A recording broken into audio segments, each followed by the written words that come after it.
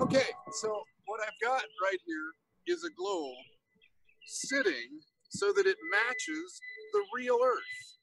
I'm in Goshen, and here is a post located on the globe where Goshen is, and that spot is straight up and down, so it matches the Earth around us. It's sort of like a miniature Earth right here.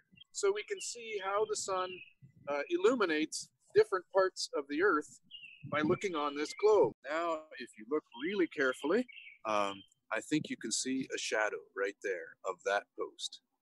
But if we were in Puerto Rico, up would be straight toward the sun. And I think now is the moment.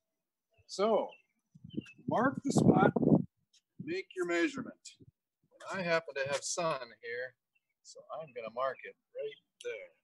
Hey, John, so the sun came out a little more right now, and this is, I don't know if you can see the shadow, but it's really, really small. Oh, yes, there it is. Okay, so the rest of us need to make our measurements. Lisa, you've just told us the moment to do it. Right. This one.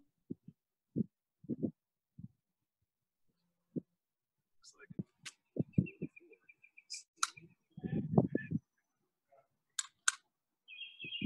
looks like 44. 43 and a half. What each of you should be doing is taking the arc tangent of this angle alpha up here. That's what we're trying to determine. Trying to get the angle alpha.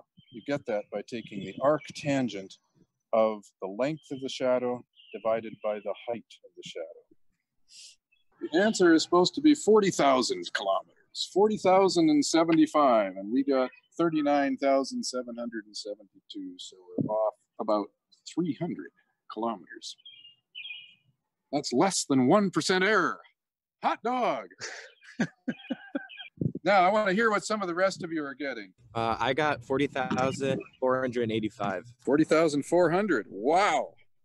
That's really close. I'm off by about 650. I got 39. Come up with 39,413. It's not bad. Yeah, that's also quite good. I got 39,651.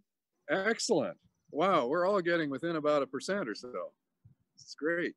I Yeah, got 40,153. That's really This is great. Wow, this is succeeding beyond my wildest dreams here. But this has been wonderful. We've measured the Earth in the same fashion as somebody from, how long ago, Paul, was that? That was right at the 3rd century BC. All right. Well, thank you for joining us, Paul. Thank you so much for your contribution to this. And I think that concludes our lesson for today. And we'll see you all, well, golly, I guess not until Thursday.